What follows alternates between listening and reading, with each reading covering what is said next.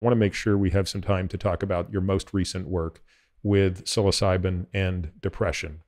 About 3 months ago, a study was published in the New England Journal of Medicine. You were the senior author on that paper. I've written about it at length, which compared psilocybin to Lexapro, a very, very popular, commonly used, reasonably well tolerated SSRI. Do you want to just give people a quick overview of the study design and what you set out to test? Oh, I'd be pleased to. Yes. So previously, we had done a study, an open trial. We'd taken 20 people with resistant depression. We'd given them a single psilocybin trip and found very good outcome. But the effect didn't last very long. It lasted, 1 to 2 months. But for many of them, the depression came back. Based on that, and also some theoretical work I'd done with Robin Carhart-Harris, who was with me at the time, he's now moved to UCSF, we came to the conclusion that psychedelics treat depression in a different way to antidepressants. And that paper's published in Journal of Psychopharmacology. It's called A Tale of Two Receptors. It's a free download. Feel free to read it because it conceptualizes that there are two ways you can lift depression. One way is with Lexapro or other similar drugs that enhance serotonin in the limbic system. And there they basically block the stress response. And we know that stress is a major cause of depression. You block stress-induced depressive changes in that system, and that allows the limbic system to recover. So that it's a bit like if you have a broken leg, you set the leg in plaster so that the bone can heal itself. SSRIs set the limbic system in plaster, so over a period of 6 to 8 weeks, they can heal and get you over your depression. And that's through a particular subtype of serotonin receptors called the serotonin 1A receptor, which is very expressed in the limbic system. But we think psychedelics, we know psychedelics work in the cortex, and they disrupt cortical processing and disrupt, we think, the deep, persistent ruminations and negative thoughts of depression. So we said, let's do a study where we take depressed people, we scan them with fMRI before and after, and then we see if we can look at if the brain changes are different with the escitalopram compared with the psilocybin, predicting that we would see cortical differences, that the cortex would be changed by the psilocybin and the subcortical regions would be changed by the escitalopram. So the primary aim of the study was to see if there were differences in brain mechanisms. But of course, we have to know whether there are differences in outcome. So we compared the mood-changing effects of these two drugs. But you couldn't just say, here, you're on Lexapro, here, you're on psilocybin. We had to blind it. And that's quite difficult with psychedelics. So the way we did that was to tell everyone they were going to get psilocybin. But half the group got a low dose, a placebo dose, a 1 milligram dose, and half got a high dose, a 25 milligram dose. But they all went through the same psychotherapy. It didn't matter what dose they got. They all got all the same preparation and the psychotherapy that goes with a high dose of psilocybin. And then they all got pills. But the escitalopram group got escitalopram and the psilocybin group got placebo. So they're both getting 2 pills. One is getting That's right. a placebo plus a high dose of psilocybin. The other, Exactly. yeah. Okay. And the point of that is what's called clinical equipoise. People have to believe that they're getting the best they can. And we gave them 2 doses of psilocybin, whether high or low, one at the start and one after 3 weeks to see how long the effect would last.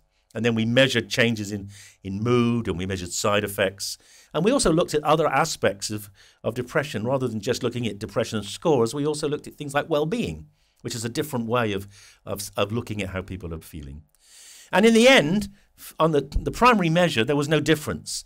That psilocybin at 6 weeks was as good or equal to as escitalopram on that particular measure, which was a particular self-report measure called the QID self-report, which has been used quite extensively in research in the States, particularly in the STAR-D study. But when we looked at all the other measures, actually psilocybin did rather well. Yeah, so I want to pause on that for a sec because I think that the paper was undersold a little bit. I think it was it read as a negative study as opposed to a non-inferiority study.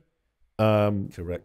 Why do you think that happened? Do you think that there was a mistake in the way that either the journal treated that or even the way you treated that as the authors? Yeah, that's a great question, a very perceptive question. It's a question I think you should ask the editors of the New England Journal. So the reality was, the truth was, it wasn't powered for non-inferiority. If you want a proper non-inferiority study in psychiatry, takes 150 patients in each arm. We could never afford to do that. There's very few of them have ever been done except by, probably none have been done except by companies. We could not statistically do a non-inferiority study. So we had to just do a kind of comparison. And the answer was that, well, we had to pre-specified two outcomes, the QIDS and the well-being. And it did brilliantly on the well-being, but because that's kind of not, that's sort of soft, wishy-washy psychiatry, they insisted that we use the QIDS as the primary. Now, if you don't meet, this is a bit statistical sort of jargon really, but if you don't meet your primary, you're not allowed to report the secondaries. It's purism, it's puristic statistics. But as you say, it's kind of not very intuitive, because when you look at it, actually, it was very clear that there was not a single measure that favored escitalopram. Well, that's sort of the thing is, I read the paper in great detail, and my takeaway was this is very promising, because I'm very familiar with Lexapro, and I'm very familiar with its efficacy, but I'm also very familiar with its side effects and the baggage that comes with it. Most people, Yes. For the listener, Lexapro is typically given at 2 doses, 10 milligrams or 20 milligrams. Going from 10 to 20, there is a sizable increase in the efficacy, but there's also a sizable increase in the side effects, many of them sexual. And when we're talking about treating young people, old people, middle-aged people, you fix their depression, but you destroy their libido. You're trading one problem for another often. And the list of patients I've taken care of who can't tolerate these drugs, despite the benefit that they're receiving from an antidepressive or anti-anxiolytic standpoint, is significant. So to me, I read that study with enormous optimism, right? Which is, if there is a way to give somebody 25 milligrams of psilocybin and get the same antidepressive benefits, but without these other side effects, this is very exciting. This needs to be explored a heck of a lot further. Do you think that the study at least accomplished that as an outcome? Yeah, so people have said, well, why didn't you fight back with a journal? Why didn't you demand, that they were more positive? And the answer is, from my perspective, being the first ever psychedelic study in the New England Journal of Medicine tells the world that psilocybin is a medicine. And it's as good as Lexapro. And anyone who reads the paper can see that it does do better on sexual dysfunction, and it does do better on many of the other issues that Lexapro has a problem with. And that it fits with the theory that one of the things, the reason Lexapro and other SSRIs dampen down sexual activity is because they dampen down the limbic system, which is the part of the brain which drives those behaviors. And also, people on these drugs often say, "Yes, I don't feel depressed anymore. I don't cry. I don't have the distress that comes from seeing sad things on the TV." But they also say, "But also, I don't enjoy life as much because I'm kind of my pleasures are blunted." Right. And that all fits with that blunting theory. the top and the bottom. Exactly. Whereas psilocybin is stopping the thinking and allowing the rest of your brain to work normally. This podcast is for general informational purposes only and does not constitute the practice of medicine, nursing, or other professional healthcare services, including the giving of medical advice.